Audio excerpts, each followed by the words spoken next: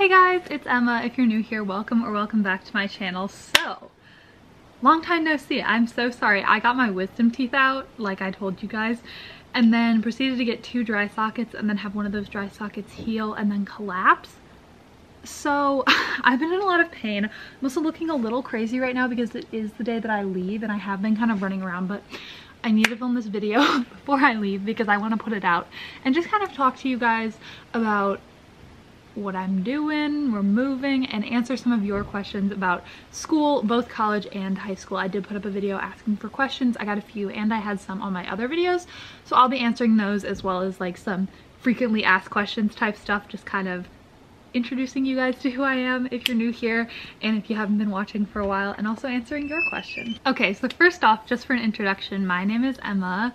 I live in the United States and my dream and goal has always been to go study in the UK, specifically at the University of St. Andrews, and obviously we made it happen because we're going. I'm studying English and International Relations in a joint major for the minute, and also one great thing about St. Andrews is you can kind of change it, so who knows what my actual major will end up being, but for now that's it, and those will be the classes that I'm taking at university. Now most of you probably saw my decision through my college decision video, so I'm going to be answering some questions from those videos and kind of like the St. Andrews videos that I've made up until then. So the first one is from Jasmine Zhang. She says, "Hi, congrats. I was wondering if you applied to St. Andrews through UCAS or the Common App, and if you have recommendations for the personal statement."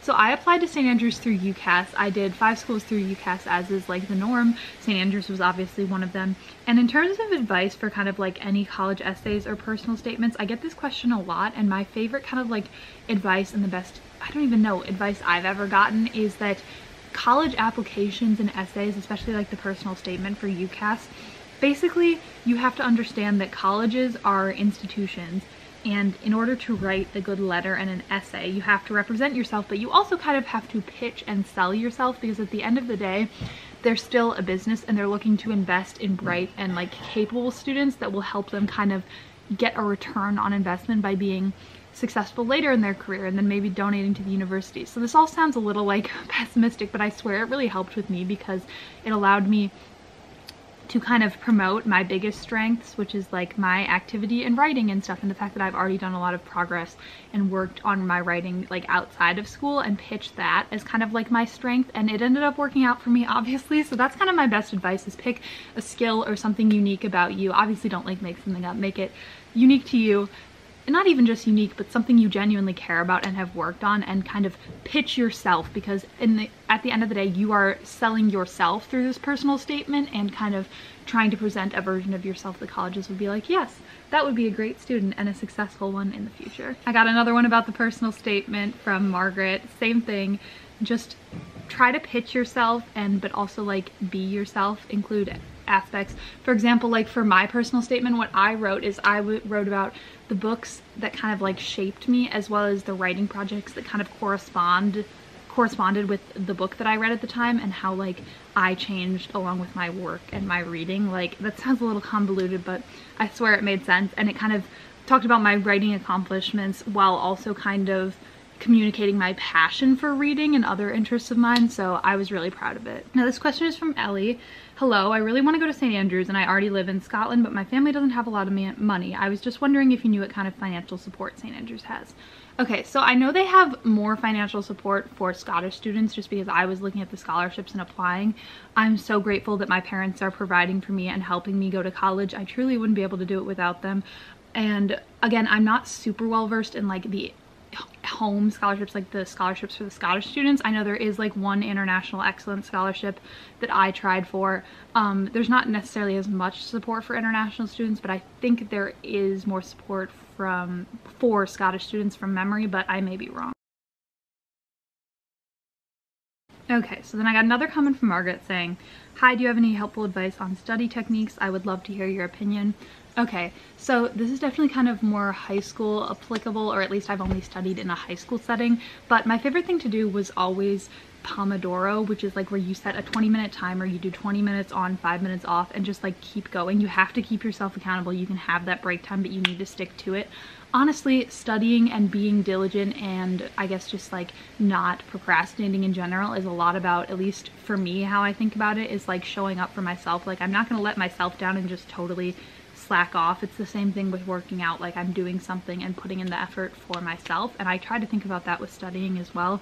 I think the Pomodoro method works really well because you can take breaks if you are someone that like is like, oh, I don't want to study like me, but you're also putting in a lot of work and getting it done, and you have something keeping you accountable, which is like the timer. Also, I really liked to try to get on my stuff right as it was assigned. I know that's easier said than done, especially in high school when you're going 7 hours a day and whatever else.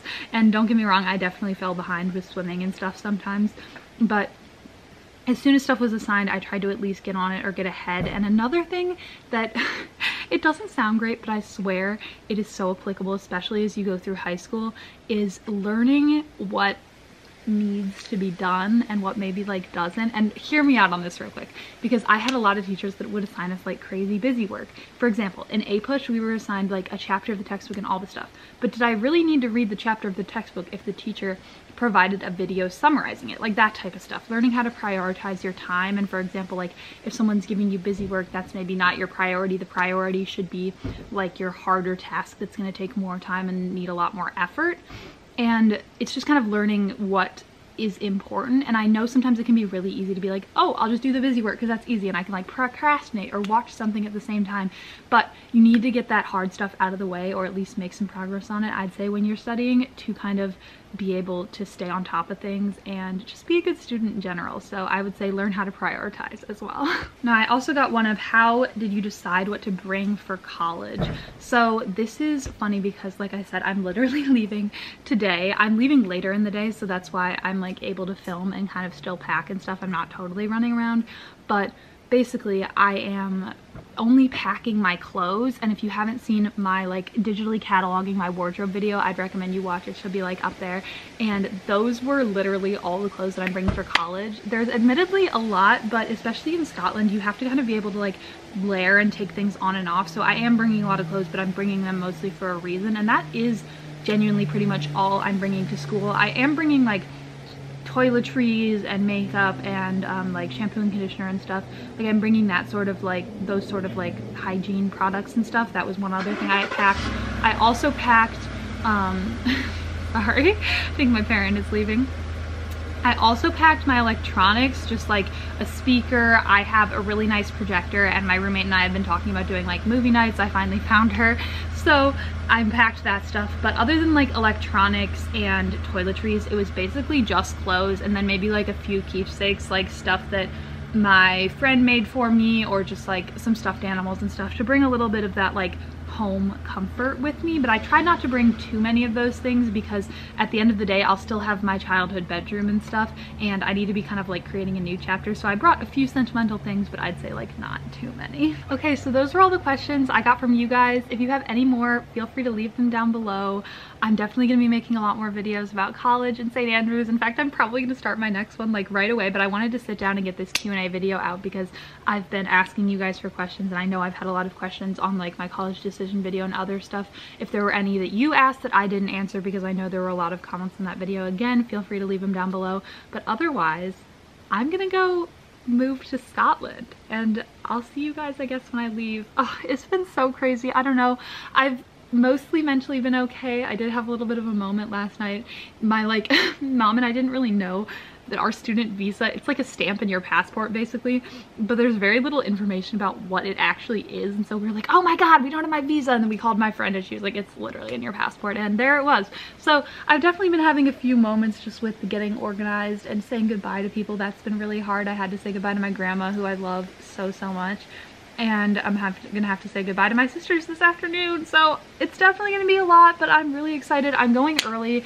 It's currently September 1st, so I'm gonna get there on the 2nd. I'm going early because I'm gonna do some of the swim pre-arrival activities and like the training and stuff. So literally tomorrow on the 2nd, I'm going to a water park with the team, and I think I'm doing practice as well. So I'm excited, and it's gonna be fun to make some friends. So yeah, that is my update. I'm so sorry I've been gone for so long, and again, thank you for your questions. I am gonna go move to Scotland, I guess. Bye guys.